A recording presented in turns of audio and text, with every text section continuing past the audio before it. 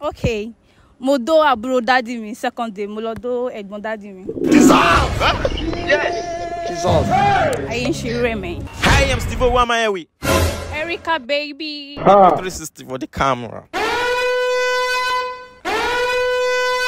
Wow, Erica, you are pretty. Thank you. No problem. Erica, if I may ask, what's the weirdest thing you ever done? Sorry, can I speak Yoruba? Please? Sure. Oh, you go foul. Yeah. Yeah, talk am now. Okay. Mo do àbúrò daddy mi second day, mo lọ do ẹ̀gbọ́n daddy mi. Jesus! Yes! Jesus!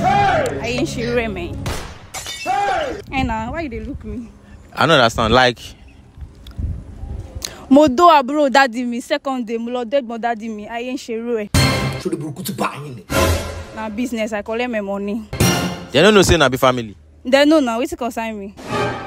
Make person don't go talk bad thing wey God will take punish am. If not, I for say Bible do wrong. They know say they be family now. I collect my money now. Business they different, family they different. I beg for Lagos. I beg. Now I'm not Jesse Beckham. What do you do for a living? I say man wear. What? Man wears. Man Yes. wears. Yes. No Okay. problem. Like, how do you deliver? Like, do you sell it online or offline? I sell it online, but I will deliver it by myself to your doorstep. You know, get dispatch. I no get so I mean they deliver am by myself. I go come deliver am for you. Go collect am. So, like, wait, if you want to go deliver now, like this, you go dress. Yes, now I go, make I wear Iro and Buba. I don't understand. I won't take dress. Make I wear Jalabia. God have mercy upon us. Now which I go wear be this now?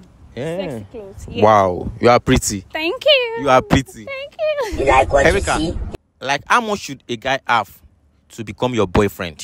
Hey, y'all come look at this. Like 500 million.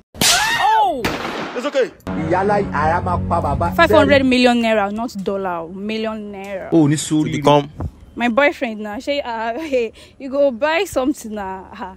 like, what? Something I know you go buy, but if you want to become my boyfriend, if you want to be my boyfriend, first you go first buy me car. Ayé ẹ ti bàjẹ́, ìyá rẹ̀ gẹ́gẹ́ ti mọ̀, ayé rẹ̀ ti bàjẹ́. Car. Yes, now. But they're expensive now. Gold with them neck. You know how much they sell them? Okay, now good, now real good.